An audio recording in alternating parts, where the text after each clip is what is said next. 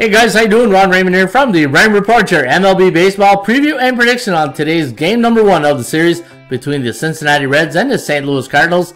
It is Friday, June 10th. Hope you have yourself a good start to your weekend. As always, don't forget to subscribe to our channel by tapping that notification bell in the top right-hand corner. Alright, the St. Louis Cardinals got swept at Tropicana Field over the last 3 days.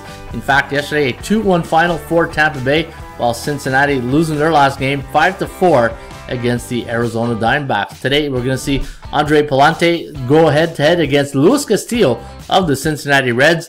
And looking at the bookmakers line, -140 is the line on St. Louis. 8 is the total. ATS forecast system play going to go with the Cards in this one.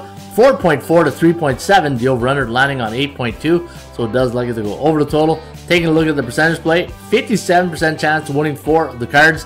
41.7 for the Reds. And looking at the Kogo, sitting right there at 57%. Let's get to your fun fact department. Anytime the St. Louis Cardinals are a 120-140 home favorite and are on a 3-game losing streak, the last 10 years, they are 9-2 in their next contest. Folks, don't forget, I went 8-3 on Thursday, hitting 70% of my baseball picks over my last 100 releases right here at bullpenpicks.com. And if you'd like to see today's picks, just log on to and follow me at bullpenpicks.com. Cheers.